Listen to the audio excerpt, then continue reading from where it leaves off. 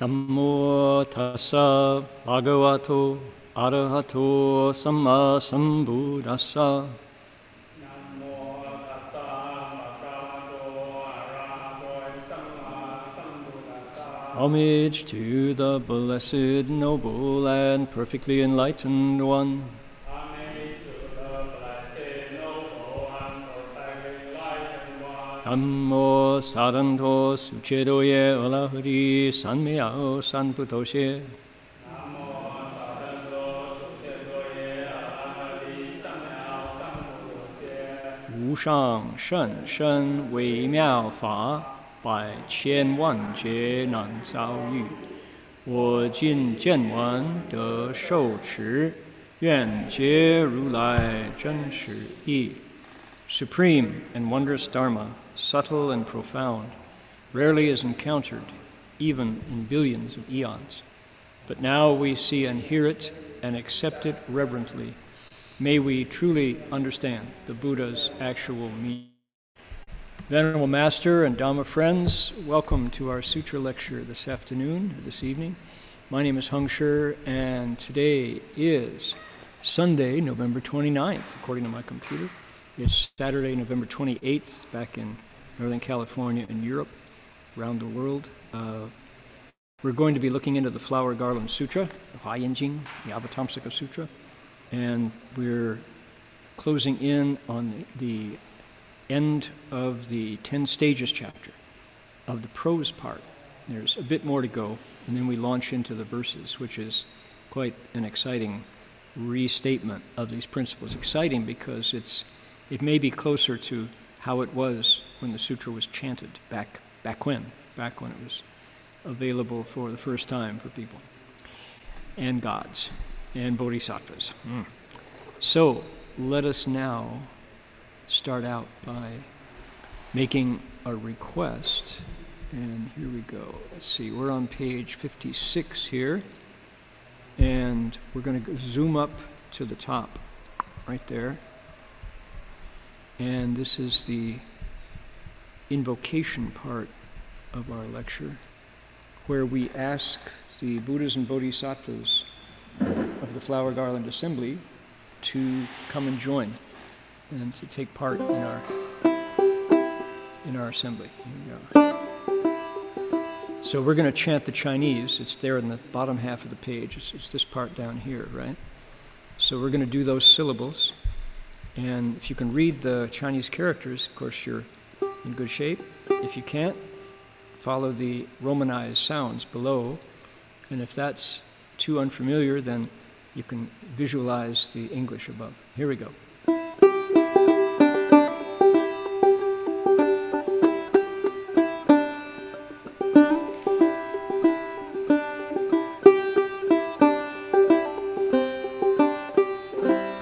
Namo Tassa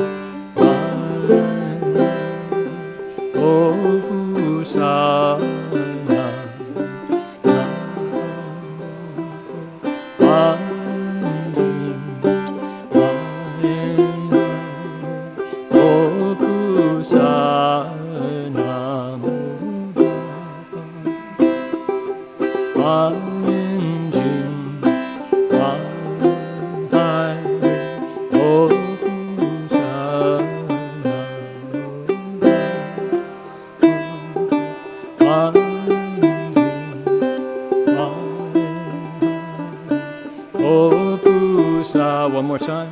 Namo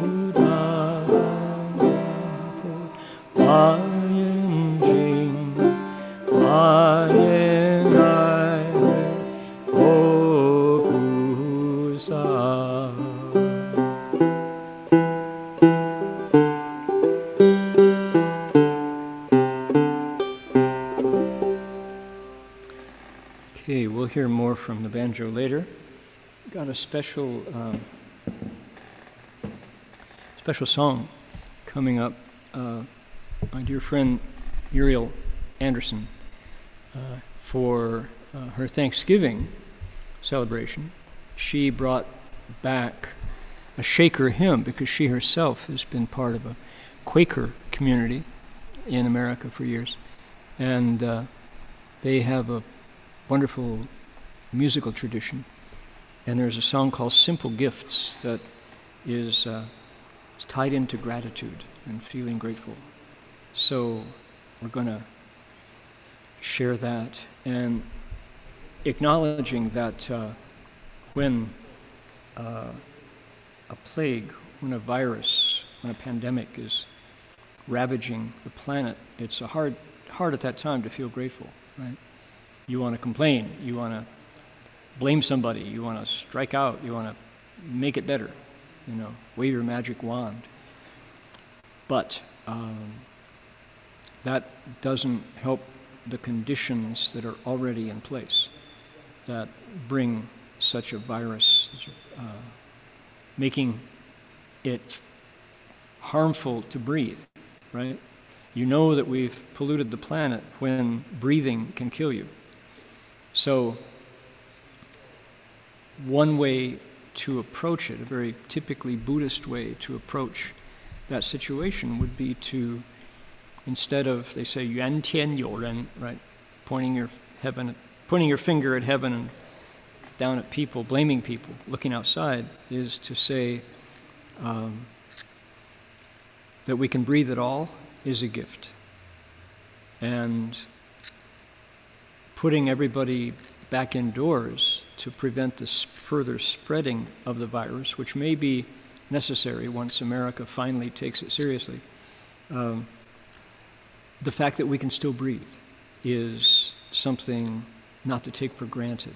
It's an opportunity for gratitude, right? So that's going back to the basics, but we're at that point where we're looking at ourselves in the mirror, saying, why are so many of us dying? What have we done? What was my share in this? Right? So putting the heart in a place of appreciating how much we receive, then we're empowered to give. And that's a place of genuine strength and of agency and a place of strength for, it's a place that enables generosity so that we can find that source of genuine happiness that never quits. The source of happiness that doesn't go away is giving, interestingly. So anyway, to have a song that teaches us this lesson is a real gift, simple gift, but a true one. So we'll dig into simple gifts later on. Okay, here we are. Here's our sutra, by golly. We're in a very fascinating part of our text, which is the conversation between Vajra Treasury Bodhisattva and his dialogue partner, Moon of Liberation Bodhisattva. They're having a talk, and Vajra Treasury is answering a question about how do you practice the Bodhisattva path the way the real, I'm going to say professional, not the old pro, the way the real amateur, the lover of generosity practices it. How does the 10th stage Bodhisattva practice the Bodhisattva path, walk that path, and do the things that Bodhisattvas do? That's the question. So the long answer, the whole answer is the chapter, and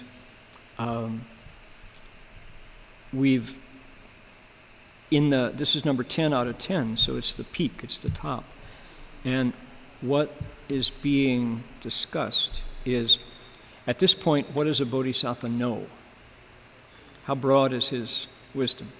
How much knowledge does he have? What can he do at this point with the knowledge that he has?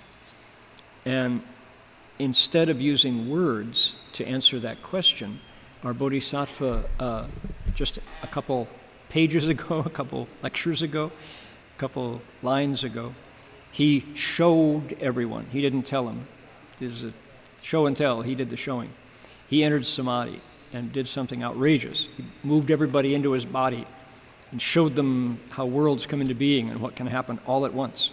He kind of took away the barriers between world systems and individuals and countries and time and space. He moved past, present, and future into one time and showed everybody all of this incredible stuff. And then put them back in their original place, no worries, right? Just like that. And everybody's like, whoa, what was that?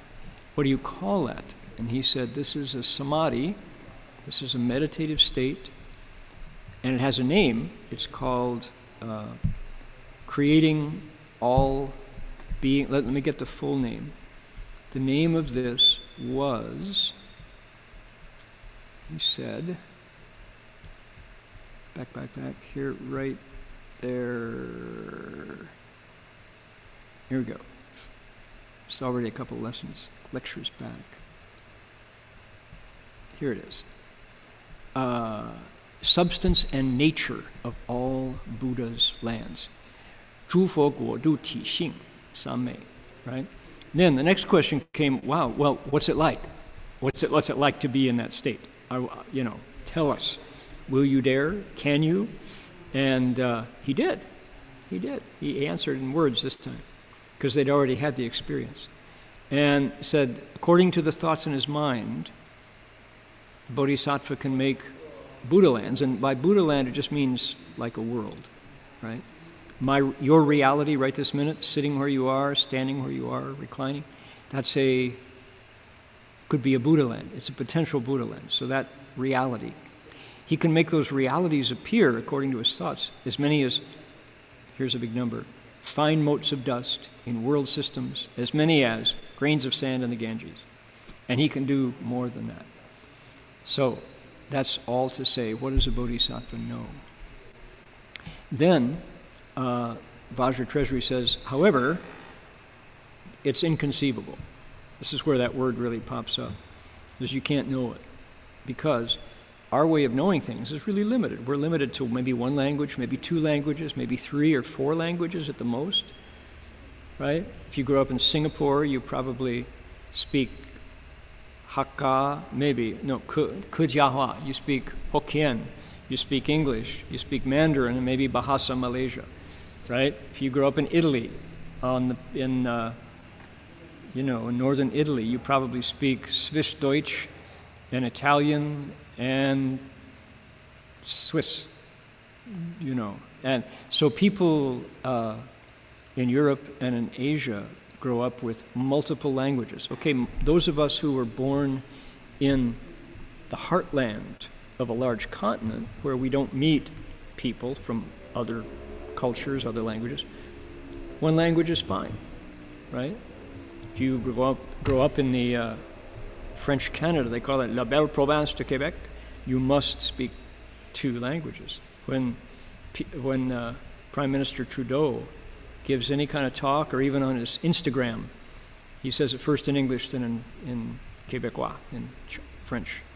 So, okay, but that's 2, right? Or 3 or 4 out of 200 languages that could be spoken. So, our ability, Master Hua said, our minds are kind of like garbage cans. They're full up already. There's no more room to cram more stuff, more false thoughts into our minds. The Bodhisattva, on the other hand, now has broken down the barriers. He's erased the barriers between eyes, ears, nose, tongue, body, and mind, and the sights, sounds, smells, tastes, touches, and dharmas that they perceive, that they know. So for him, knowledge doesn't stop. He can absorb bird language. He can absorb weather patterns. He can absorb knowledge on a micro, infinitesimal, atomic level, and also on a vast, cosmic, global, galactic level at once, and no obstruction, right? So, okay, that was the answer. Then the people in the assembly said, whoa, well tell me, what does the Buddha do? What are the spiritual powers of a Buddha? If the Bodhisattva is so inconceivable, tell me about the Buddha. So, to answer this one, another demonstration, another showing and not telling. What did he do? Vajra Treasury picked up some dirt from the ground and said, okay, he didn't. He said, suppose. He didn't actually do it. He said, okay, imagine. Give you a hypothetical. Suppose somebody picked up a handful of dirt from anywhere and said, is there more dirt in my hands, or is there more dirt on the planets of boundlessly many world systems? And, the answer has to be, well, there's more dirt in boundlessly many world systems than there is in your hand. Your hand is limited to that, and the world systems are entire planets. He says, your question is the same as that. In other words, the Buddha's knowledge is like the amount of soil on infinite planets, whereas our Bodhisattva, who is incredible and inconceivable, is the dirt of my hand. So you can't compare them. The Buddha's knowledge has no limits whatsoever. How can you compare it to a Bodhisattva's? Okay, so he says, however, if you look at the Bodhisattva now, to answer your question, our 10th stage Bodhisattva, who is the graduate, he's the summa cum laude from our Bodhisattva Academy here. He's the number one. He's done. He's our prize pupil. He is our zhuangyuan, our number one graduate, right? His wisdom and psychic powers are infinite as well. So he says, okay, I'm going to give you an example to prove to you so you can learn about the states of a Tathagata. And then last week, this is our lecture lesson. I'm bringing everybody up to speed here. Last week, he gave us a typical Avatamsaka quantity. What does that mean? The Avatamsaka is called the teaching of totality. This is the Buddha's. When this text was spoken, actually, there's a reason why the Avatamsaka is the teaching of totality. They say that the way, now this is how, this is a very Chinese rendering of the sutra. This came about, Buddhism had already been in China for 500 years when this way of looking at all the words the Buddha spoke came about. The Tiantai Jiaoguan, Master Zhi, Master Zhizhi, the great wise one, his name was, there in Zhejiang province, Tiantai Mountain. We were there last year and stood on the place where, for the first time since Buddhism came from India to China, half of a millennia had passed, and the Chinese said, from this time, we don't really need to look back and say, India had it right, we're still studying, we don't really know. Genuine Chinese Buddhism was synthesized at that time. This is a story for another lecture, but we realized as we were standing there on Tiantai Mountain at the lecture hall where this was first, where Master Zhi, where he taught, called Zhizhi Tayuan. This is where the monastery is. We realized that was a real watershed. Indian Buddhism had become Chinese at that point. The Mahayana was grown up, adult.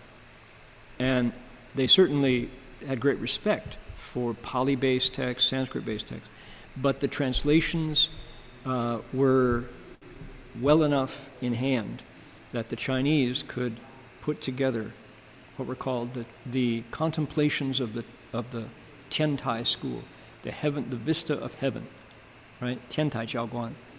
And so what he said was, here's where the Avatamsaka stands. Said, right under the Bodhi tree, right? Here's the Buddha.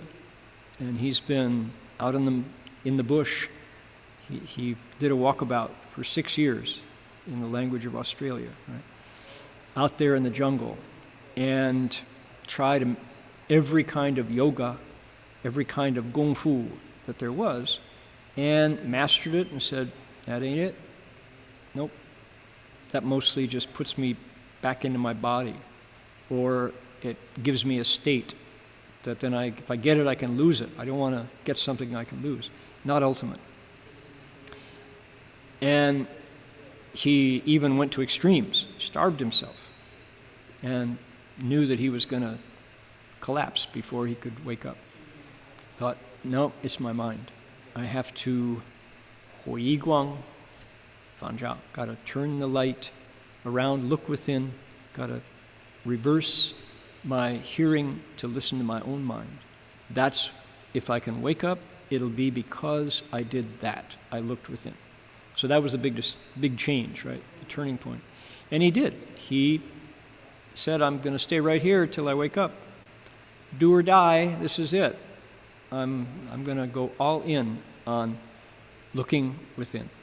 So he sat there, walked around the tree, sat and walked. 49 days later, they say, Ye du ming xing er wu dao. At night he saw a bright star, woke up. He entered samadhi, woke up. That was the awakening of the Buddha. Immediately, says the Tiantai tradition, what did he do?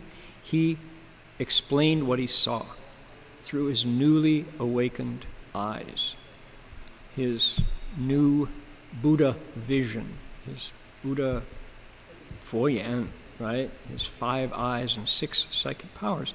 He explained the Avatamsaka Sutra. Unfiltered, unhomogenized, unpasteurized, right? Straight from the cow, raw milk, so to speak. No fluorine in the water. Fluorine. And that's what we're looking at. That's our sutra. It's vast. Okay? Now, why explain it that way? That kind of funny? I mean, so what? Big deal? Well, not everybody could get it. There were no disciples yet. He was brand new. He's brand new Buddha. Nobody had come to study with him except devas, gods who were in the heavens, the realms of the heavens, and bodhisattvas who knew.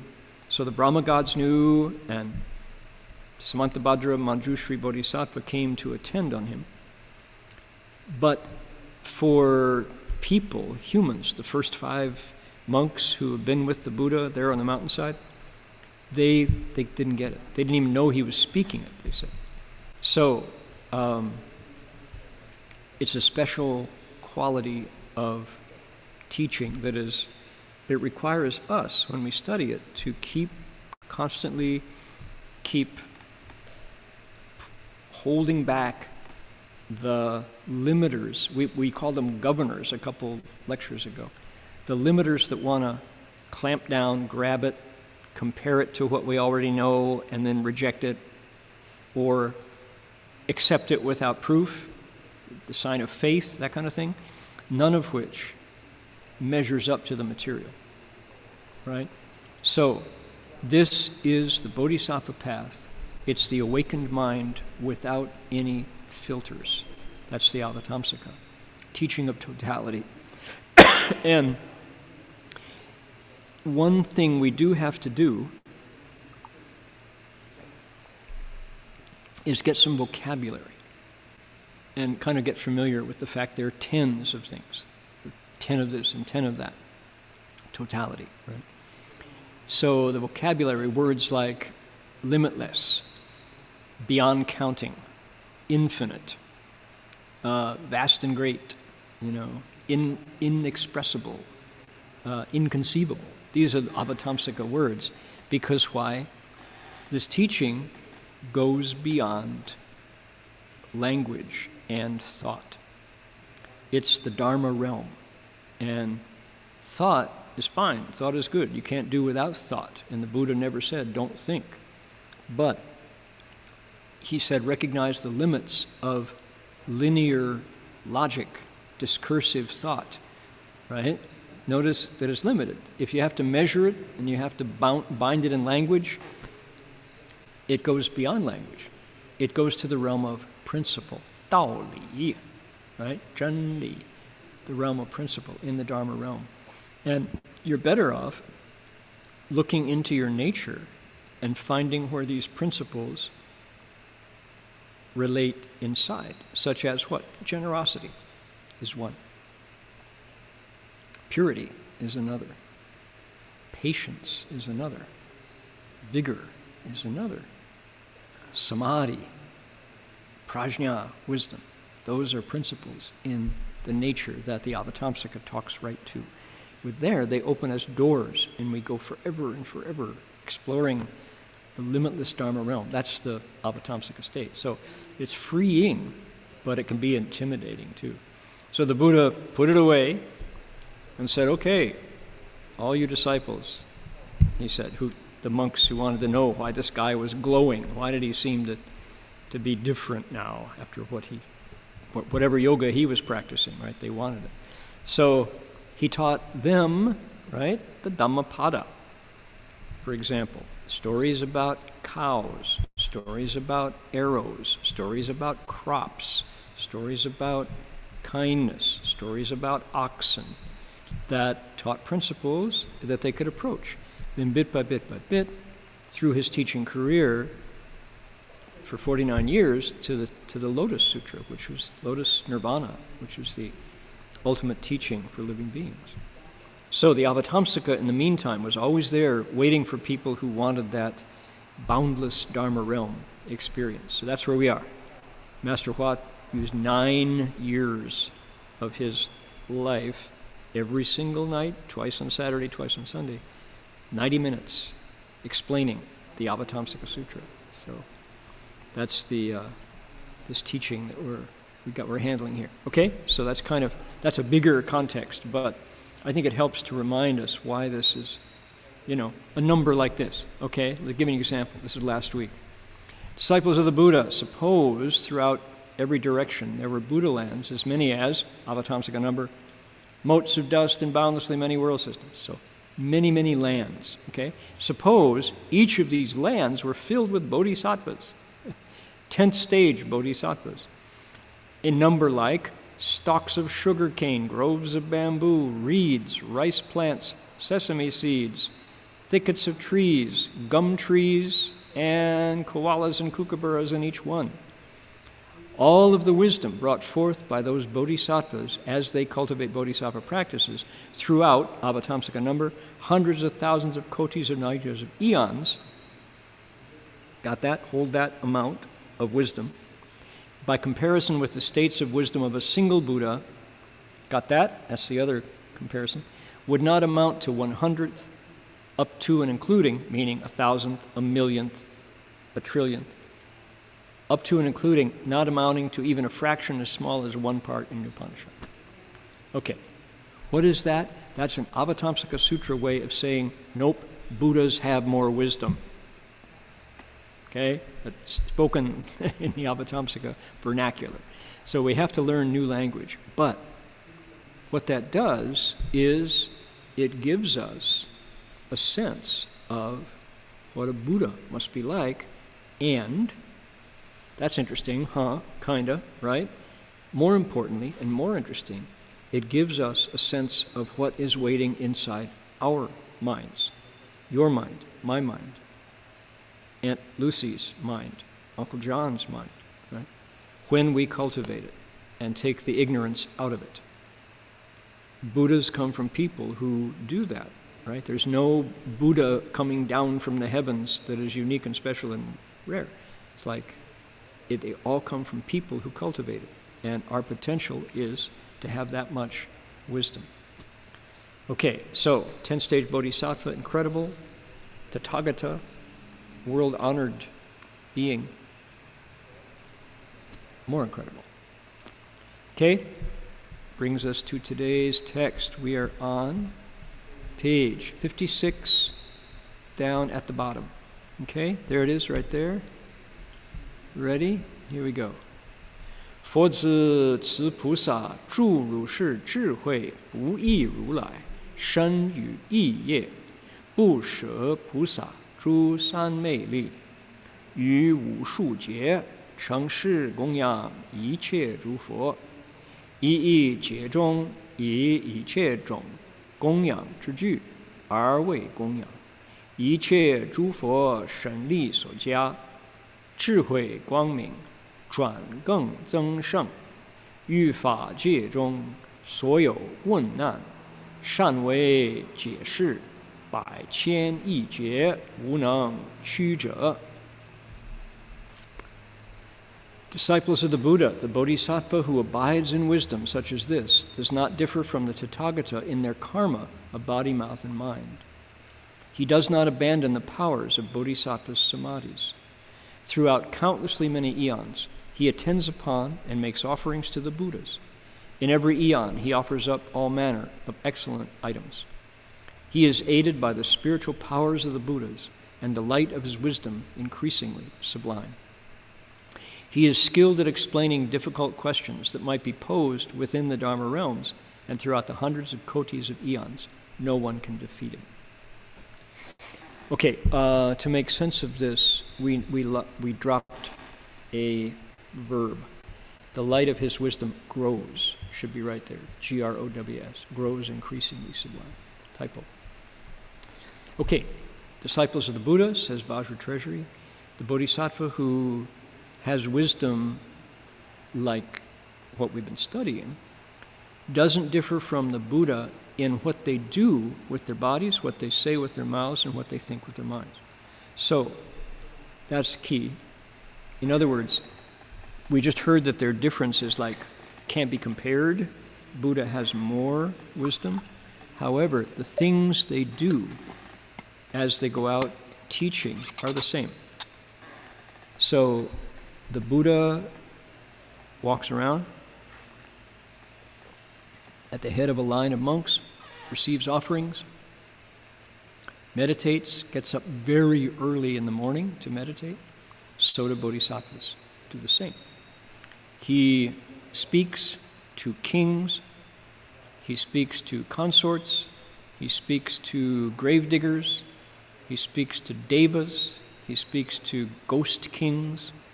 Likewise, a bodhisattva, as is appropriate when the opportunity arises, does the same, speaks to people. The practices in the mind of the Buddha, the practices in the mind of the bodhisattva are identical because Dao Tong, right? The path that Buddhas walk is always the same. They Qin Xiu Jie Ding Hui Xi Mie Chan Chan Shi. They diligently, vigorously cultivate precepts, samadhi, wisdom, and they put an end to greed, anger, and delusion. That's the path. That's why it's called Zhengfa, because it's scientific. It's empirically testable. Buddhas in the past did it. Buddhas in the future will do it. Buddhas of the present are doing it now. So can we. So that the methods are the same. Okay, and Bodhisattva doesn't abandon the strength of Bodhisattva's samadhis. That's what we discovered. We got some examples just now, recently. And look at, this is interesting. This is one of these funny Avatamsaka states that we don't hear about in other sutras so much, which is Bodhisattvas serving and making offerings to Buddhas. This comes up over and over and over. Guangxiu Gongyang, right? It's one of Samantabhadra's practices and vows. And I had to, myself, I had to learn what this was about. I noticed when I got to Gold Mountain Monastery in San Francisco, I noticed that there was the practice of giving going on. There was a lot of generosity being practiced, open-handed giving and sharing. It's called dana paramita. And it's not only But here's the monk, and everybody, puts stuff in the hands of the monk. Well, that happened. Food, clothes for the seasons, scarf in San Francisco in the summer because it's cold, medicine when you're sick, and then shelter, bedding, pillowcases, sleeping bags, that sort of thing. So, food and drink, medicine, clothing for the body, and shelter for the night to sleep. Those are considered appropriate offerings to the Sangha. But what I saw was Master Hua was busy doing more giving than we were. For example, just for an example, City of 10,000 Buddhas, he said, I'm giving this away to everyone in the world who wants to come and cultivate here. I am not the owner of City of 10,000 Buddhas. It belongs to anybody who can come here and be happy with our ground rules, which are what? You don't kill, you don't steal, no sexual misconduct, no lying, no intoxicants, no meat eating, right? True. You don't go to City of 10,000 Buddhas to shop. Nothing to buy. There's no cash. There's a cash register in the restaurant. There's a cash register in the bookstore. But that's it. Right? Nothing to buy. You go there to practice, to cultivate. And if you can see it, if you go, oh, that's what people are doing here? There's no bullies. There's no established clique that you have to jockey for position with and keep face with. If you go to City of 10,000 Buddhas and you would like to put a sign that says noble silence, Zhi, right? And you check it with the authorities so you can contribute in other ways through volunteering work and all, you can just go and be quiet. Nobody's going to hassle you. If you go and you want to sweep, you want to become an expert at leaf sweeping, plenty of leaves, plenty of trees, go sweep leaves. If you decide you want to go there and write a book, we've had scholars who took writing retreats at City of 10,000 Buddhas to finish their opuses, right? Opai, finish their books. Fine. You want to go and recite the Buddha's name, you want to bow 10,000 Buddhas, you want to recite a sutra, you want to go and do the Catholic Mass, right? It's yours. Go do it. It's okay to go do it there. Master Hua set up this playground for cultivators, and no red tape to wade through, to get there. How interesting, right? So that was the kind of giving. So here I showed up at Gold Mountain, and I saw somebody once said to me, it'd be nice you come for lunch, a lot. It'd be nice if you contributed, a little. I was a grad student, what do I know? So it's okay, yeah. In my Methodist background, we put money in the plate that passed down the pews on Sunday. You pass the plate. You put a check in or $10 and like that. But there wasn't any sense that giving was something you did. So I thought, oh, okay. So my first offering to Gold Mountain Monastery was half of a squash. I had a big squash. And I'd already eaten half of it. I thought, that's too big for me. I can't finish that. I'll take it to the monastery. And I brought it in. I was really proud. Here, they go, this is half. It's used, right? And I'm like, yeah. It's well, that's good. Nice of you. Next time, give a new one, from don't give one you've eaten half of it, the leftover part. No, that's not it. So I was oh, you mean there's a way to do? I didn't know. So then I saw somebody making offerings to Master Hua. And I thought, oh, you're supposed to give something to the teacher. The teacher wants stuff. Oh, that's the way to do it.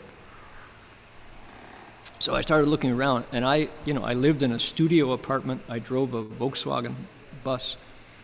I drove a pickup truck at that point. I didn't have anything to give, but I thought, okay, I'm supposed to give stuff to the teacher. That'll help. And I hadn't really related to Master Hua very much. I was brand new. So I thought, okay, well, gee, I don't see him.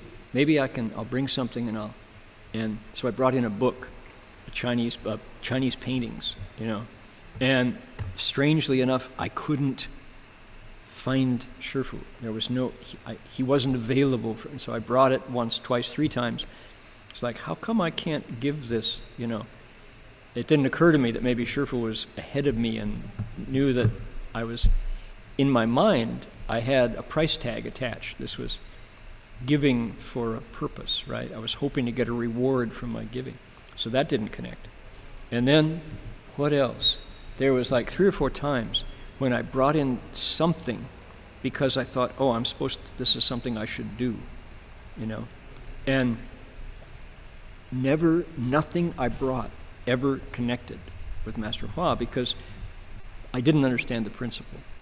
I wasn't trying to plant a field of blessings. I was trying to have him like me because I'd seen somebody else do it and I thought I was supposed to. It wasn't genuine, right? I didn't have money. I had loans. I had student loans I had to repay, I didn't get the notion of planting a field of blessings, Guang Xiu Gong Yang. I hadn't read Samantabhadra's practices. And it didn't occur to me to bring in flowers, incense, candles, clean water, fresh food that hadn't been eaten, half of it. Those are the offerings. It wasn't amount, it wasn't money. It didn't have to be like a birthday gift. But that's all I understood, If I'd brought in just some flowers to offer to the Buddha, it would have been taken immediately, right? So finally, it was time to leave home. And I'd given away everything that I owned. I wanted to become a monk. Last things I had, I sold my Volvo, I sold my guitar, and I gave my camera, my Nikomat cameras, to the monastery because I worked in the darkroom there, did photographs. So I didn't have anything except one thing. And I had a bell. And I had been to Kyoto 4 years earlier, investigating Japanese Zen.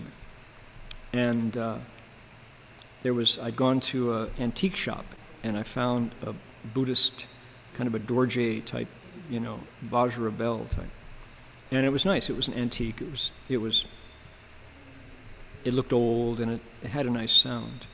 And I thought, oh, this whole thing? Maybe no, Shifu wouldn't take it. He's never taken anything that I wanted to give him. So I went to the head shaving ceremony, and I had it in my pocket, and I thought, I knelt down in front of Shifu and said, Shifu, could I give you this bell? It's really old, and it's not even clean. And he took it like that, and he held it, and he said, all right. He said, I accept. And he said, in the future, when you go out to speak Dharma, he said, if you cultivate the Bao Zhe Shou Yan, if you cultivate the precious bell, hand, and eye, you can cultivate a resonant voice to speak the Dharma, he said. But you have to work hard. He said, I'll hold it for you. He said, I'll hold this for you so you can cultivate that, as he said. I'm like, Shifu took something, He took the bell. And then I remember seeing it on his altar at one point. But he took it on the condition that it would be a reminder for me to cultivate one of the hands and eyes. So I could have the Bao Zhe Shou Yan is the hand and eye from the 42 hands to Guanyin Bodhisattva is for a resonant voice that goes between heaven and earth. So someday, that's my condition for giving. But the lesson that I learned was this is a big dharma. Through countless many eons, he attends upon Cheng Shi and makes offerings, Gong Yang, to the Buddhas. In every eon, he offers up all manner of excellent items. So look at what bodhisattvas do. This is something that the sutra talks about, is you give. Now, my understanding of it now is it's not Clearly, it's not because Buddhas want stuff, right? Master Hua didn't want what I was offering because my giving attitude wasn't, the way I was doing it was wrong. So it didn't connect with it. But it wasn't the item, and it wasn't filling a need, right? Shifu was a monk. 4 kinds of offerings was what he needed, like every monk. But it's that when the giver, with an open heart, plants a field of blessings, she is, at the same time, giving away a piece of the illusory self. It's a means of cultivation through which you erase one more layer of 我 and 我所有, of me and mine. So the giving is a practice by which you let go of more ignorance. So the receiver, the Buddha, or the Bodhisattva, or the teacher, is allowing you, by accepting, to cultivate away your attachments. It's a very functional relationship. This interaction is a practice, right? And as they say, from this point of view, the gift is empty, so to speak, of value. The giver is empty because she doesn't want to be liked for having given or be famous for being generous. It's you want to get rid of the self. And the receiver of the gift is equally empty because in a way there's nothing that he receives, it's just the transfer of energy so that the giver has less self and attachment. Because in the end, what do you take with you? Right? That bell is might be in the K building at CTDB, but I haven't thought of it since, actually, to this day when I talked about giving. And yet, for Shifu, what that bell represented, I can't put words in his mouth, but it was, finally, Guozhan is giving something he cares about that he didn't hope I was going to like. So I'll take that so that he can remember to cultivate the 42 hands and eyes in the future. It's like, all right, that'll do. And meanwhile, every other disciple in the monastery was equally using Shifu as a field of blessing. Now, how does that go wrong? Let's finish the next 2 lines here, and then I'll tell you a story. He is aided by the spiritual powers of the Buddha, and the light of his wisdom grows, that's our word, increasingly sublime. He's skilled at explaining difficult questions that might be posed within the Dharma realms, and throughout the hundreds of kotis of eons. Nobody can defeat him. Okay, so how does the giving process go wrong? I have Dharma friends in the Thai forest tradition, Theravada tradition, and I've been with them on their alms rounds through the villages of Thailand and the back roads, through the rice paddies and through these little towns where the dogs pick up the monks first. Bark, bark, bark. The families come out because they know the monks are about to arrive. And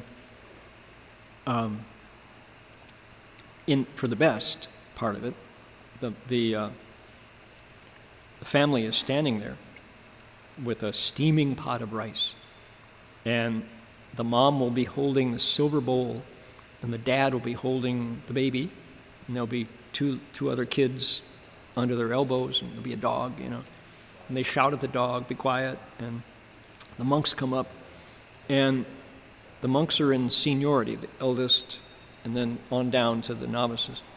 And the monks do not speak unless, if you're like the abbot of the monastery and you've known this family for 30 years, you say, sawadee kap, hello, good morning.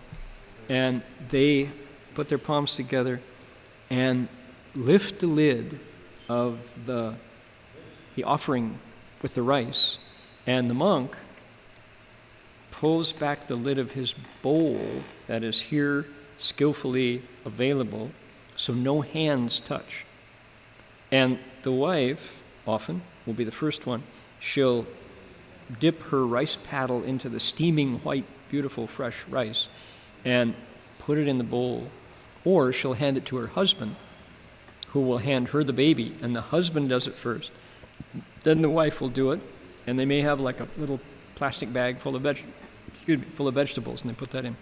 Then they pass the rice scoop to the 8-month-old baby. And this baby is like, blah, blah, and doesn't know whether to put it in his mouth. And the mom will put rice on the paddle and then guide the baby's hand to put the rice in the bowl. And so the child of a Thai village family, before they're 1 year old, has already had the experience of making offerings to the Sangha, right? And then the monk will close the bowl, go on. The next monk, number 2, same, lift the lid, put the rice in, go. No words are exchanged, no money is exchanged. It's just this gift of support for the life of the Sangha. And the monks and nuns say, right, I've heard them say, our lay people tell us, they say, any day that begins with an offering to the clean, pure Buddha Sangha is a day that had a good beginning. So the families get so much out of this just by having these monks, from the oldest down to the youngest, walk by and file, and they know they're supporting their life. They're thinking, this exchange is going to lead to good health, long life for grandma who isn't feeling well, and an education for this baby who is still in diapers, and happiness for my husband and me, and well-being, no illness. So there's a real sense of blessings coming from this act of giving, making offerings. Okay, now that, I'm going to say, transfers all the way up the line to the Bodhisattva who is here making offerings to the Buddhas. No different, right? Throughout many eons, he attends upon and makes offering to the Buddhas exactly the way, not different in the way, but with the same principle involved as the Thai family who is standing in front of their home, emptying this bowl of cooked rice that they've been up for 2 hours getting ready, right? The Bodhisattva is giving appropriate offerings to the Buddhas, and often, I think, making the giving of Dharma, right? Fa, Gong Yang. And meaning is offering their thoughts, offering their Bodhi resolve, offering their courage, and their vigorous protection of the Dharma, etc., offerings of Dharma. Because why? What they are looking for is ability to teach. Tips and tricks, so to speak. Techniques for teaching living beings, because these bodhisattvas have gotten to where they are because of their vows to teach. And man, it's not easy to teach and transform living beings. So they hope by making these wholesome affinities through generosity with the Buddhas, that when they listen to the Buddha speak Dharma, they'll get it. Ting da dong. They hope that they'll understand, so that they can take what the Buddha gives them in terms of Dharma, take it back home, put it to work. They need skill. They need eloquence. They need knowledge of how to teach living beings, because it sure isn't easy to get, America, for example, is a country where right this weekend people are willing to trade being home with family for the chance to get a fatal illness and pass it on to those very family members. There is going to be, according to all the epidemiologists and the health professionals, a surge after Thanksgiving that will put hospitals in America out of business. So you know what I'm saying. So people they made, not everyone, but many, many people did the calculation and said, I don't care. I've been cooped up too long. I'm going back home for Thanksgiving, knowing what's at stake. Okay? So, people are hard to teach, right? Americans would rather establish independent freedom and liberty rather than put on a face mask, knowing the consequences. That's hard. It's hard to get the sense of, you know what? We're all connected. My actions have consequences. I'm responsible for the people around me and every living being around me. That's what the Buddha's vision shows him. That's what the Bodhisattva's vision shows him. That's what meditators, people who do mindfulness practice, realize. We're all the same. Earth, air, fire, and water, my thoughts make ripples. I'm going to think kind thoughts. I'm going to think giving thoughts. I'm going to think harmless thoughts, because I see in my meditation how much my thoughts matter, how much my words matter. I'm not going to use four-letter words. I'm not going to call people names, because I see the harm that does. So you get the point.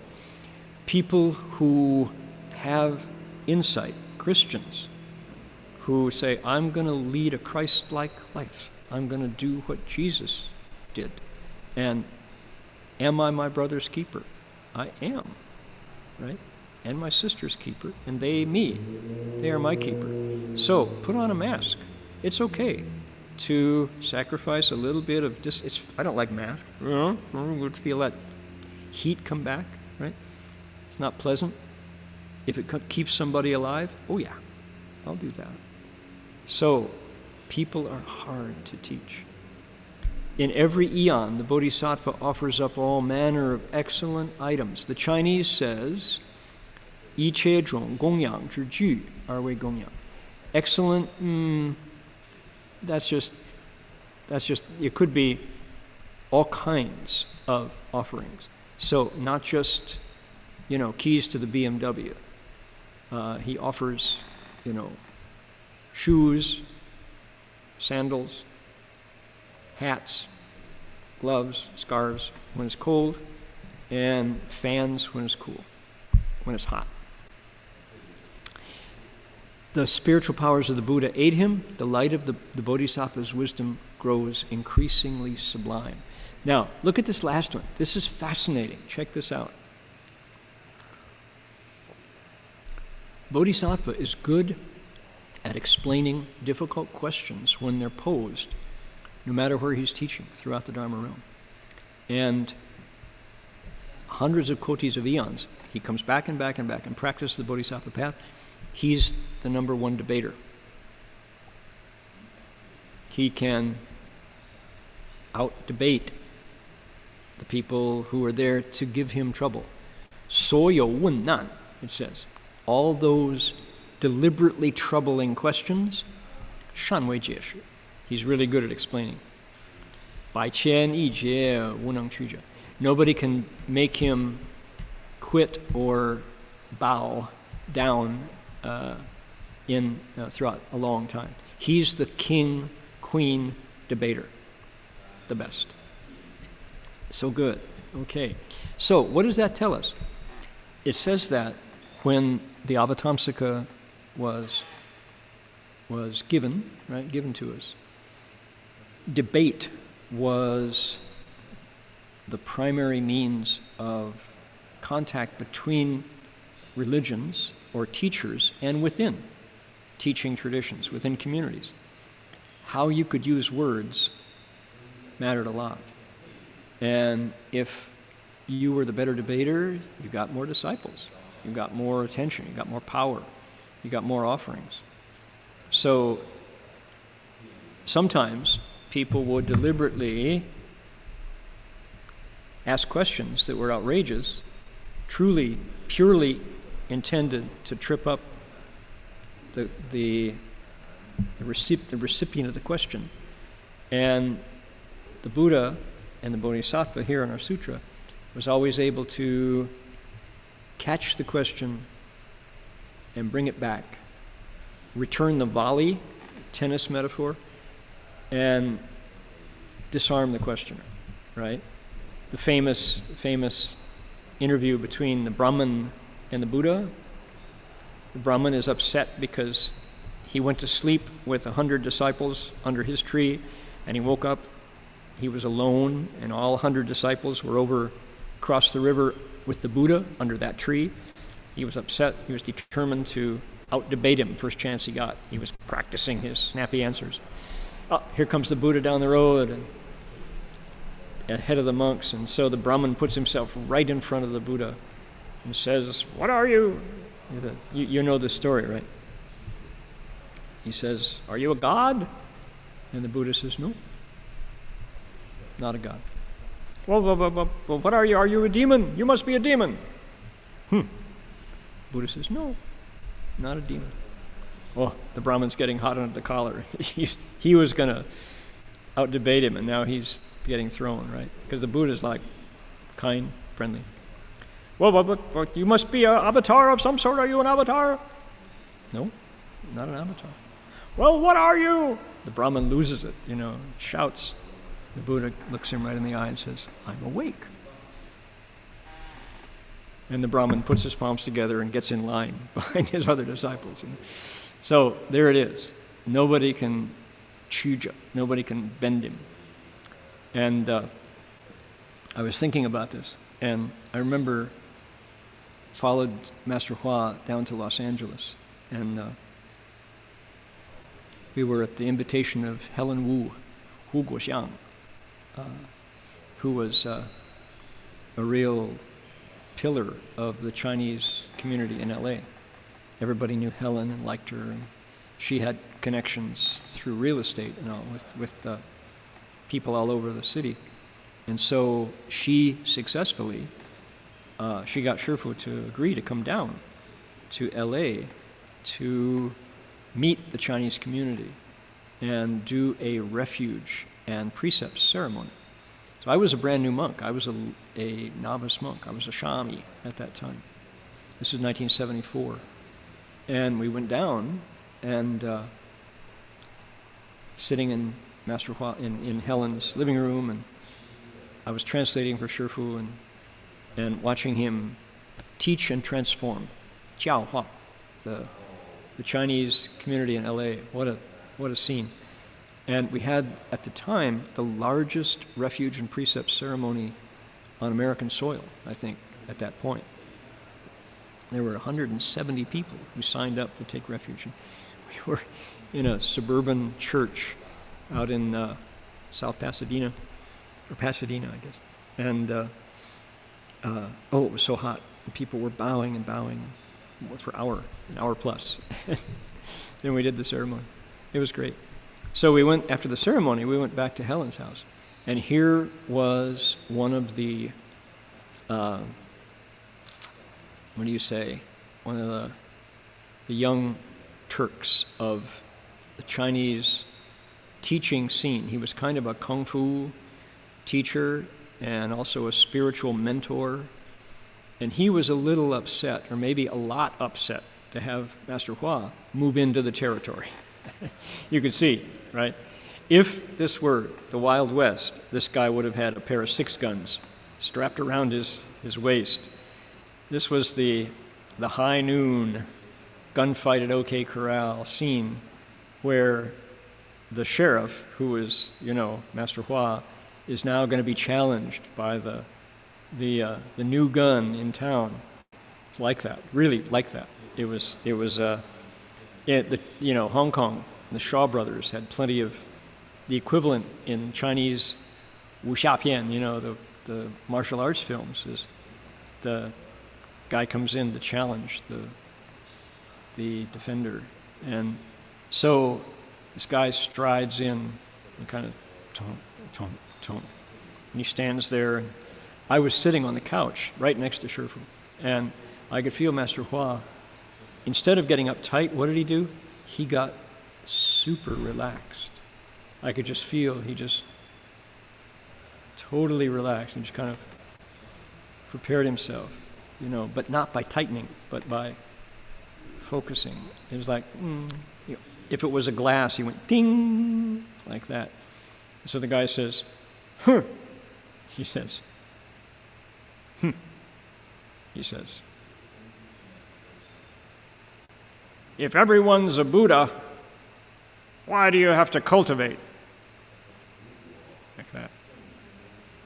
Right? He thought that was it. Pretty much, I've shown him, So Shifu nodded, smiled. He said, oh, well, if everyone's a Buddha, why do you have to ask? He said.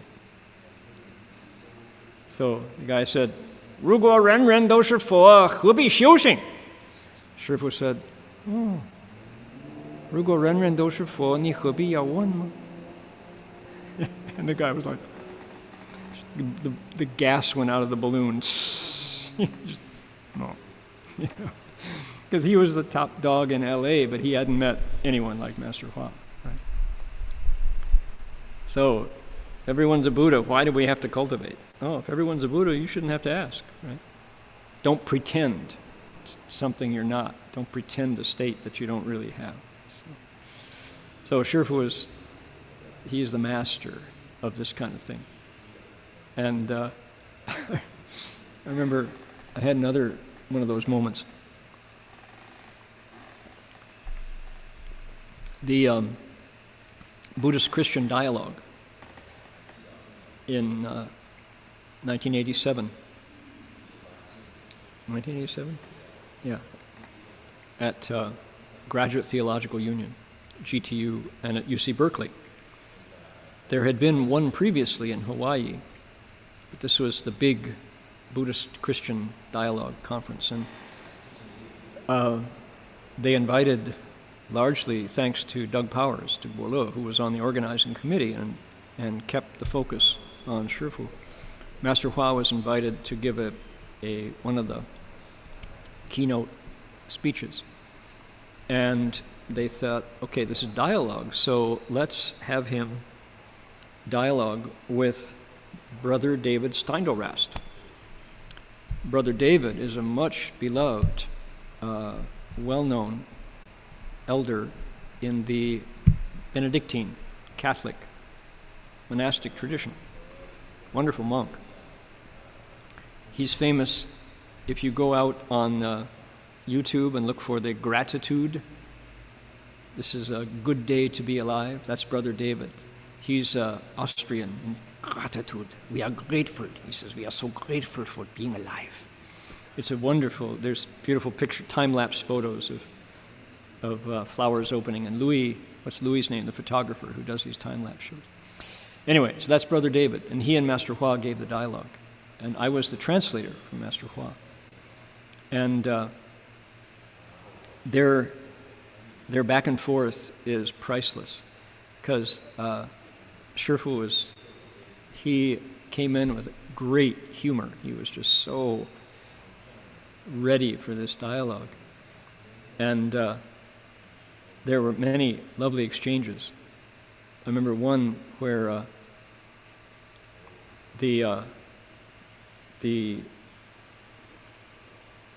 the MC was the Jodo Shinshu minister, I've forgotten the Venerable's name, also a pastor from the Jodo Shinshu tradition. Forgotten his name. Anyway, but he had mentioned monasteries, and Brother David said, "Oh, is your place? Is it that one on the coast of California? You can see it from a mile away as you drive up?" Master Hua had me translate. He says, "Oh, no." He says, "No, city of 10,000 Buddhas." He said, "Most people, even standing right in front of it, can't see it at all." He said, so I was like, he was expecting Master Hua to praise his own monasteries. No. Our places, most people, the way they are, they right in front of it, they can't even see it. So, yeah.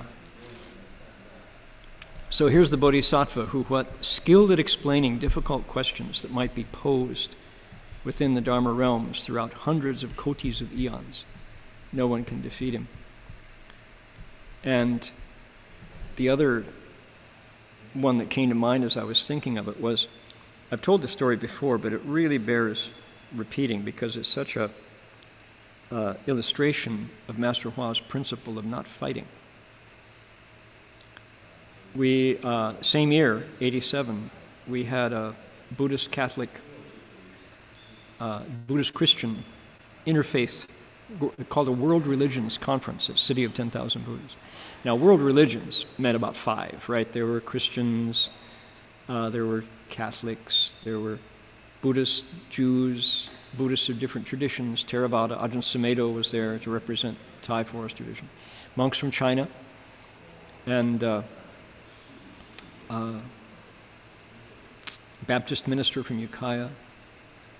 And so on the first morning, one of our younger monks came running back to the office and said, "Quick, call Shifu." He said, "People are demonstrating down by the front gate." So we did. We called Shifu and said, Shifu, there are people. We're supposed to get started on our conference. They're waiting at the guest building, but there are people demonstrating, Shifu. They have signs, picket signs. They're walking around. They're unhappy, Shifu. He said, "Really? I'll be right down." He said, we're going, "Oh no, Shifu, don't come down." Click, Shifu's coming down. So this golf cart comes, lands in front. Shifu says, "Get on board. Let's go talk to him." We're like, "Shifu, I don't think you should do that. That's not," he said, "Get on the golf cart." So the monk who saw them and I, 2 of us, got in the cart. We drove down to the main gate. And sure enough, outside the front gate, there were about 10 people. And they were wearing long, white, rough hemp cloth robes, right? Penitence robes. Long hair, some in dreadlocks, and long beards, and a rope belt tying, kind of like maybe the way you might think, Catholic monks who were penitents might have St. Francis of Assisi kind of robes, right? So they were holding signs, and the signs said things like, "Jesus knows all your words are false," right?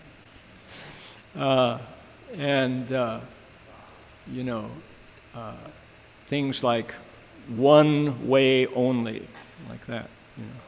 So we're like, the closer we get to this group, walking in a circle in front of our gate, the more nervous we got because we had no idea. Shifu can't talk to them. What are we going to do? We have to defend our teacher?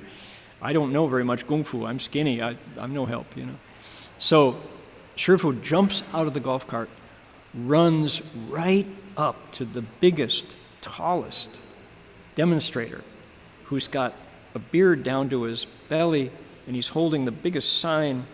Shifu goes right up to him, and this guy is a foot taller than Shifu. Shifu looks up at him like this and says, "Welcome, I welcome you to City of 10,000 Buddhas," in English, right? He says, "Come inside, come inside."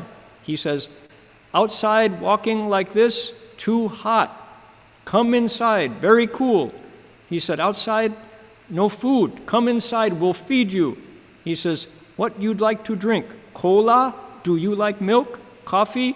We will give you anything you like. Come inside. And he grabs the guy by his robes and starts to tugging him in. And Shifu was so, you could say lovable. He was so, this sounds funny, he was so cute as he was doing this, so sincere, that this big, tall, mean, nasty demonstrator starts to giggle. He's like, oh, don't do, don't. And Shifu tugging on him, And Shifu says, he turns to me and the other monk, and he says, welcome them in. We're like, would you like to come in?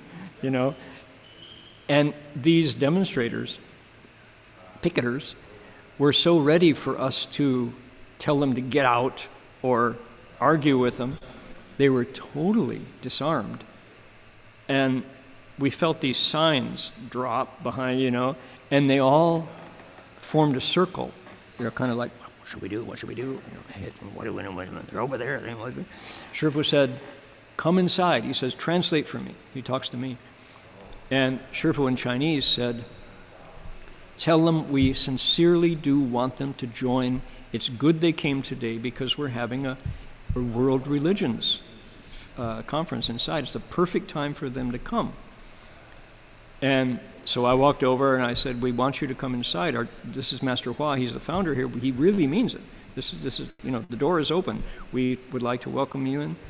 And Shifu came right up and he said, translate for me. He says, why can I say this to them? It's because I have Jesus' love for humanity. I have his spirit of self-sacrifice in my heart. I'm asking you in Jesus' name. And these things are like, oh.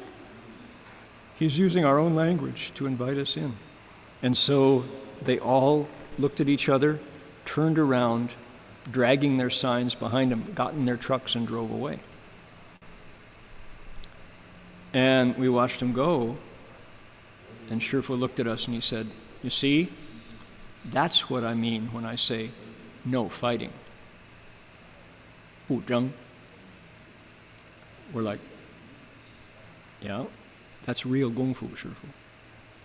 And called turning the other cheek, right? They were insulting it, Jesus knows all your words are lies, one way only. This is false. So we got in the golf cart and we drove to the hall where we were half an hour late to start our own World Religions Conference. So we were there with and Master Hua said, tell them what happened. So we're like, gee, well, these guys, they were demonstrating in front of the front gate, and we went out and Shifu invited them in, and they went away. And Tom McMillan, who was the local Baptist preacher and a good friend of City of 10,000 Buddhas, said, that group? He said, oh man, nobody knows how to handle them. They're problems for everybody. The Christians, what a headache. We never know what to do with them because we don't satisfy them either, They pick at us too. And right at that moment, as we were explaining this, there was a knock on the door, and in came all the picketers, the demonstrators. They'd washed their faces and put on clean clothes, and they sat down and joined. They joined the conference in the morning through lunch.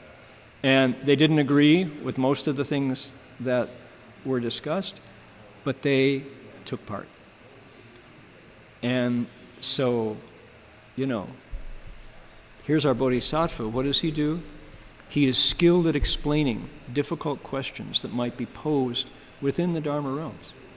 This is the realm of humans. We're still humans speaking English, but the Baptists couldn't deal with the fundamentalists, the evangelicals. And yet Master Hua, because he truly believed in no fighting among religions, so throughout hundreds of kotis of eons, no one could defeat him. How about that?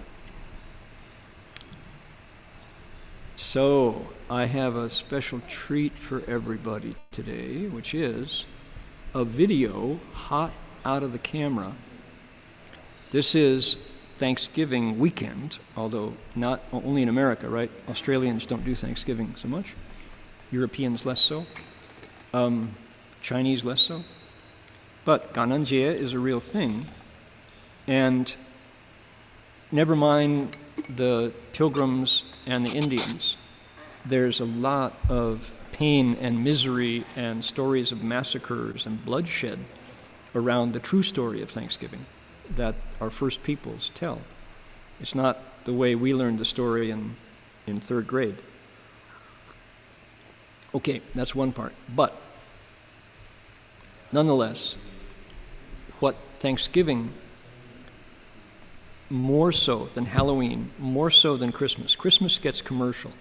Halloween is confusing with ghosts and spirits and stuff. But the spirit of Thanksgiving does bring out from our hearts gratitude, a sense of wanting to repay.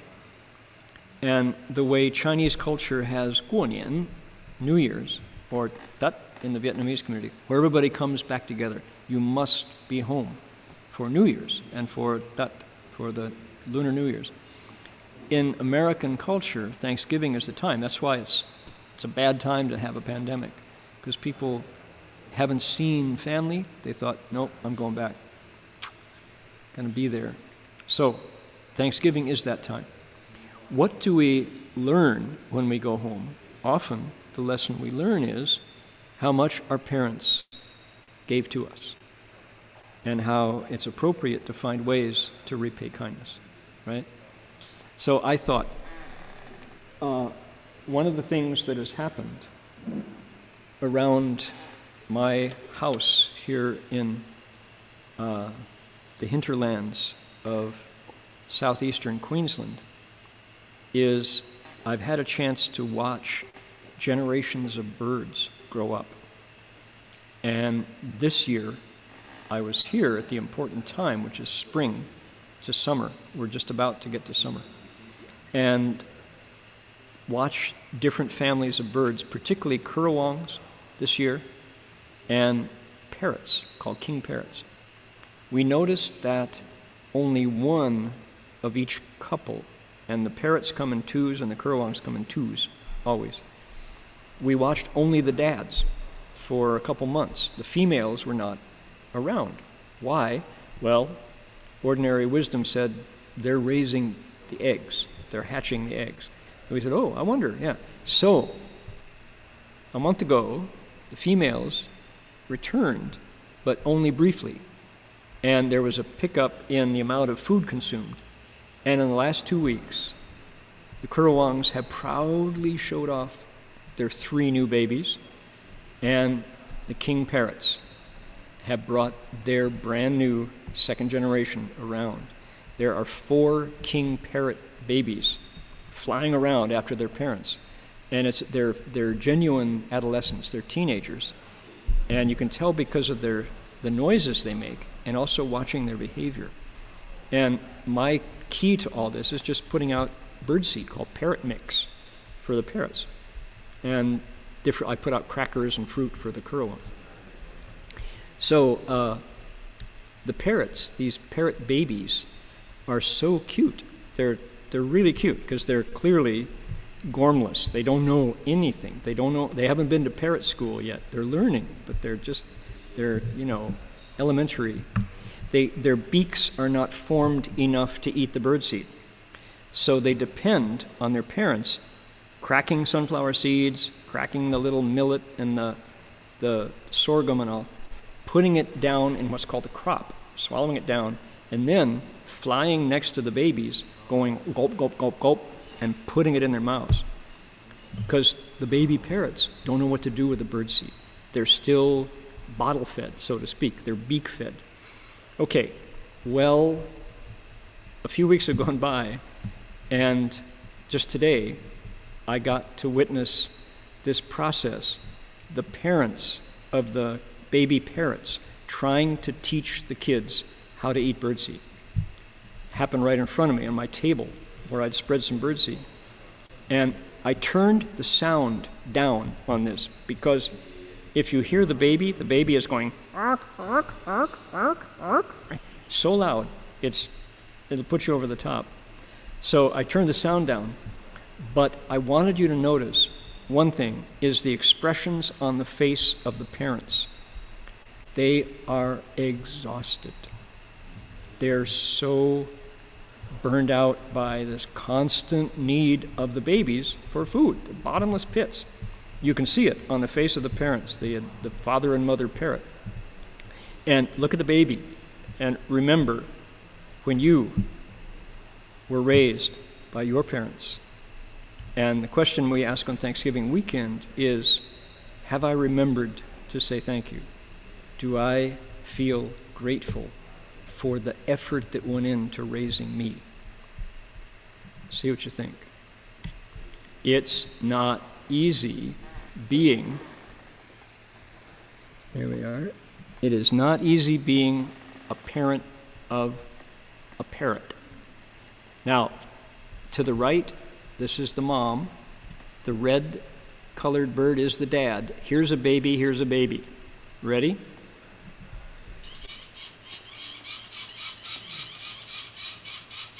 Dad has to fly away.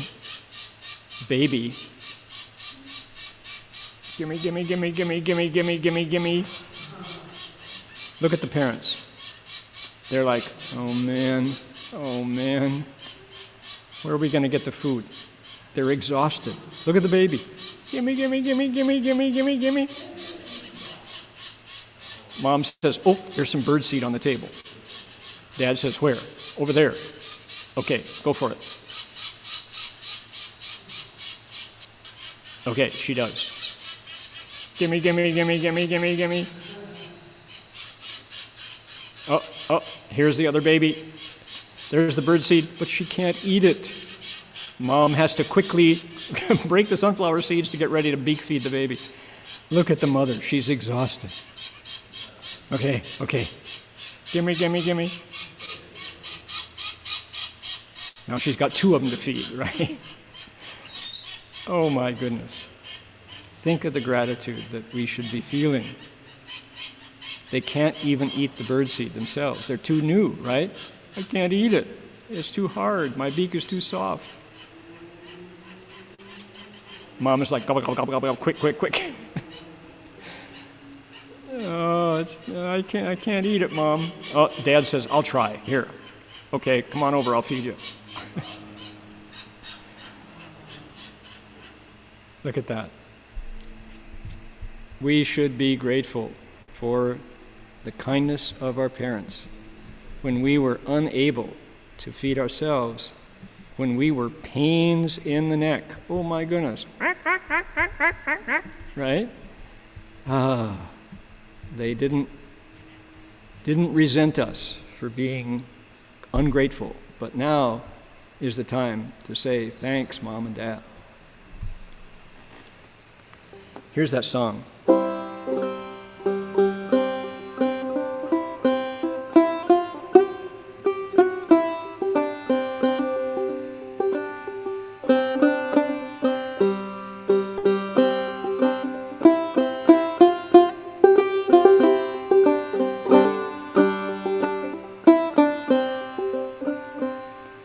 'Tis the gift to be simple, 'tis the gift to be free, 'tis the gift to come down where we ought to be. When we find ourselves in the place just right, it will be in the valley of love and delight. When true simplicity is gained, to bow and to bend, we will not be ashamed to turn, be our delight, till by turning we come round. 'Tis the gift to be gentle, 'tis the gift to be fair, 'tis the gift to wake and breathe the morning air, to walk every day in the path that we choose. 'Tis a gift to pray we may never lose. When true simplicity is gain. To bow and to bend, we will not be ashamed. To turn will be our delight, till by turning we come round right.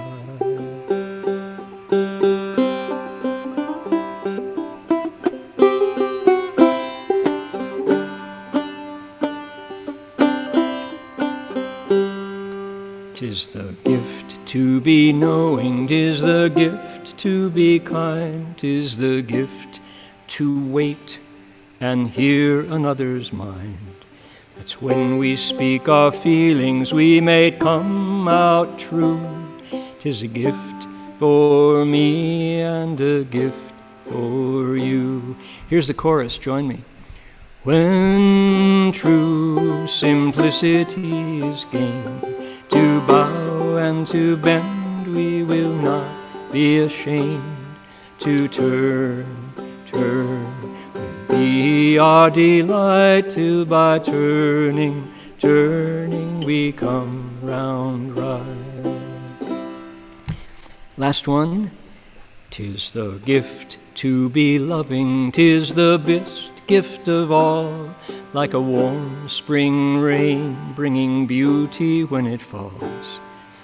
When we use this gift, we may come to believe it is better to give than it is to receive. Here's our chorus. When true simplicity is gained, to bow and to bend, we will not be ashamed. To turn be our delight, till by turning we come round right.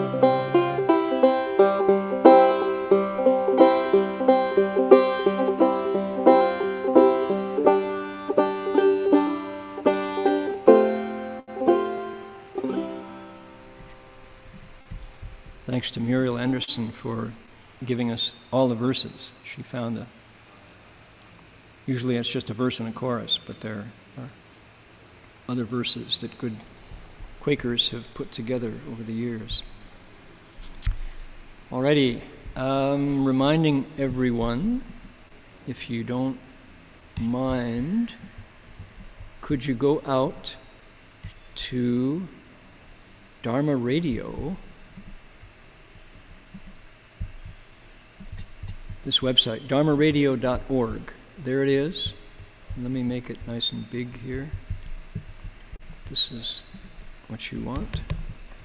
www.dharmaradio.org. There it is. dharmaradio.org. Go out to dharmaradio.org. You'll see Sherfu's picture. And you'll see a deva with a harp. Dharma Radio, Buddhist literature into songs, and good karma music.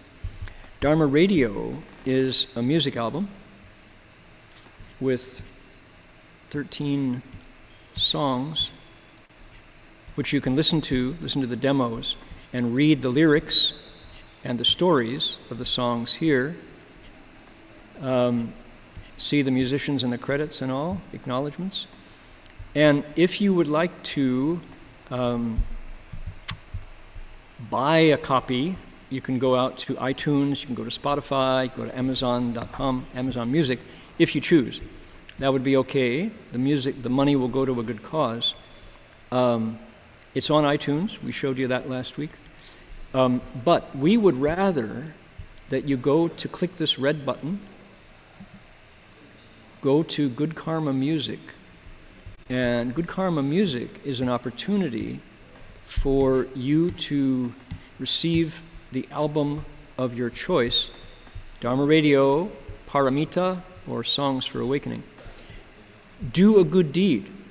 However you describe it, however you can imagine a good deed, do something kind. Tell us what you did. Fill in the form right here. Here's where you tell the story. Today, I gave my share of the chocolate cake to my brother. Something like that. And I didn't even feel bad when I did it. I agree the story can be shared. Click submit. Your story goes to a database. You get a file, a zip file, that contains all the songs and the PDF with the music, with the stories and the lyrics. We get your story. Here are the stories. There are hundreds of them at this point. Now, you'll have a display name if you like, so it can be anonymous. We want to know where you're from, but we want a name with the story. So there are wonderful, wonderful stories here.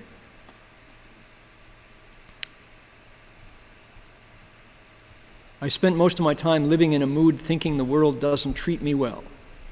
It's either people surrounding me who are indifferent, or people who are abusing me with language. No matter what I do, the process isn't smooth. I don't blame the world, but sometimes I take aggressive action towards myself. I can't get rid of the thought that I'm miserable.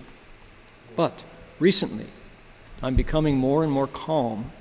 I feel it's a positive sign, and I'm ready to take responsibility for myself as my destiny is defined by my past lives and what I do in this life.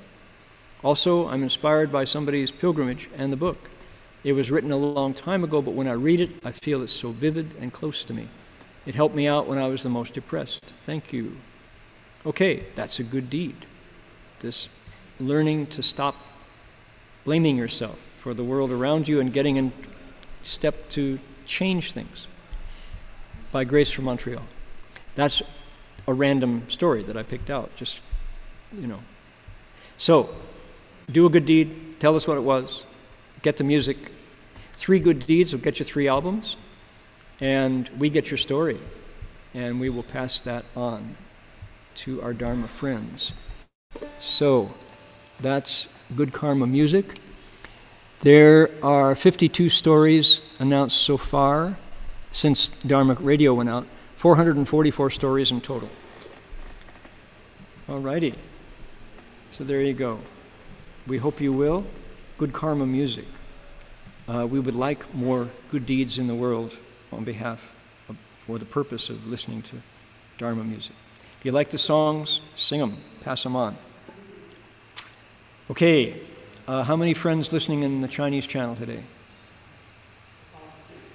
64? 64. Jerry will tell us how many we have. There are 141. Okay, people at home wanting to listen to the Dharma. All righty. Thank you for joining. We have much more sutra coming in the weeks ahead. This is the 10th stage Bodhisattva, what he's all about, what she's all about. And as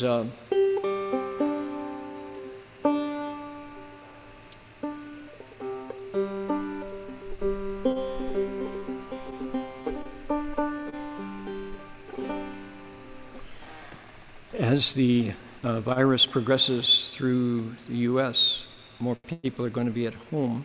Perfect time to look within, use some tools like Medicine Buddha's mantra for anointing the crown of the head to see the power of wisdom technology. This is ancient wisdom's tools for dealing with the spiritual causes of illness, right? So it gives you something to do. Is it better than vaccine? Nope. But together with vaccine, our bodies are healed, our minds are healed, and our spirits are healed. And Medicine Buddha's vows move through us to do good. Ready? Here we go.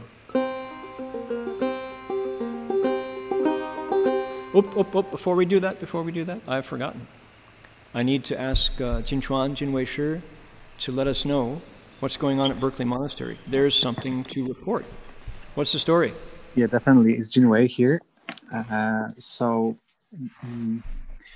All information about our daily activities is quite a few of them. You can find on our website, berkeleymonastery.org. But what I want to mention today, and in the morning tomorrow, will change our schedule. So instead of to do 3 steps, 1 bow practice from 6:30, we will have it's happened once a month, Great Compassion Mantra Dedication of Merit. We have a group very dedicated friends, Dharma friends, who recite numbers of Great Compassion Mantras around the globe. And once a month, we transfer the merit and virtue from this practice. And we do globally, we can say virtually in our Buddha hall. And we recite 21 times the Great Compassion Mantra and transfer merit in the end. So will be tomorrow from 6:30 a.m. to 7:30. And also I want to... there we go, right? I found it. Here we go. This is it right here. Great Compassion Mantra Dedication of Merit. Last Sunday of the month, November 29th. Yep, there it is. Yeah, you need to scroll a little bit because this is the item number 5 or 6. So we have also next Saturday, we'll start here at Berkeley Buddhist Monastery virtual Amitabha session from December 5th to December 11th. We start with transmission of 8 precepts in the morning, 8 a.m. So please check this out. And if you wish, it's an opportunity to dedicate the pieways, the remembered plaques, for your family's members or anyone who you care with. So this is the one way you also can participate in this event. And what else? We have daily practices. You can join us for morning ceremony, to bowing, meditation, noon recitation, evening ceremony, and a lot of lectures. So welcome. Okay, good indeed. There it is. Alrighty. I always forget to add when I'm talking about music that I've put out on iTunes, that other places, the commercial places, that those, let's see here, where's the store? Where's the, here we go. I'm looking for the search. Hello, there it is, right there. Okay, so if you go to iTunes and type in Reverend Heng Sure and Friends, this is in Apple's iTunes, up comes 4 different albums. I have 1 track here with Henry Kaiser. But if you click on the new one, the Dharma Radio, look right here, ratings and reviews. They will say there are none, right? You haven't received enough ratings to display the 1, 2, 3, 4, 5 stars. It's great. No reviews. Reviews really count. So if anybody decides they want to buy a copy, or even, you don't even have to buy it. You can just leave a review. I think you have to have an Apple account before you can do it. But if you own a Mac or an iPhone, you've already got one. So leave a review, and an honest review, you know. Not that we want you to say, oh, it's wonderful, unless you think it is. But tell us what you think. And the same on Amazon and other places. People really do pay attention to those reviews.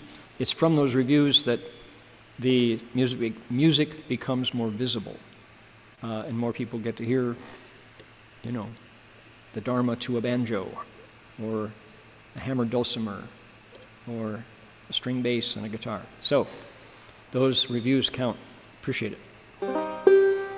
Let's make a wish. This is our transference of merit, how we send the goodness of this sutra lecture out further. Let's do it together. Here we go.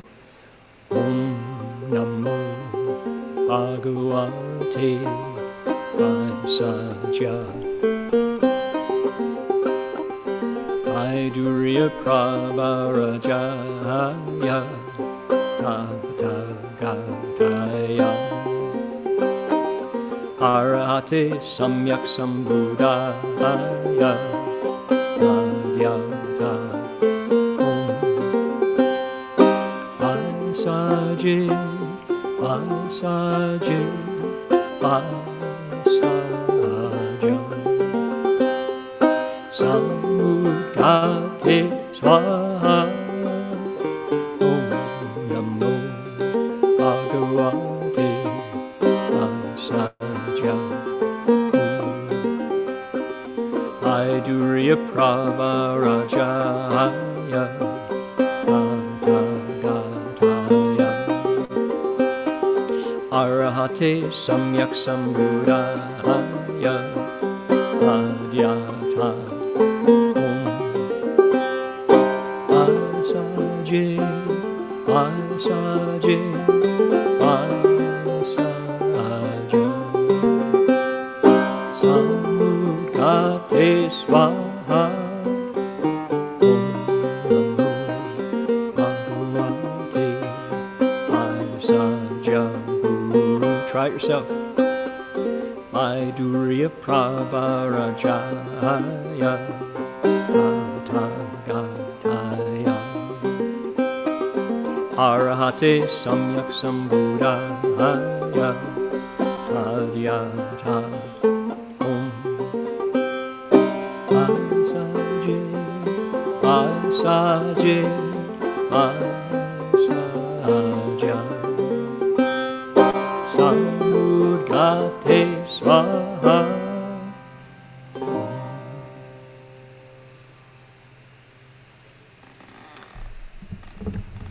I'm going to ring the bell, and we can make 3 half bows to the Buddhas and 3 bows to our teacher. See you next week.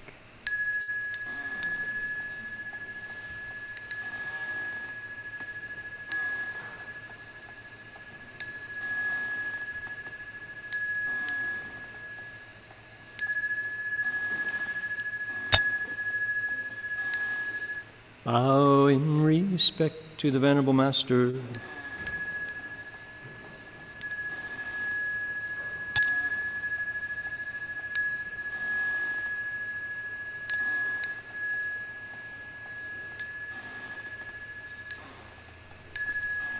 Thanks, everybody. See you all next week. Bye-bye.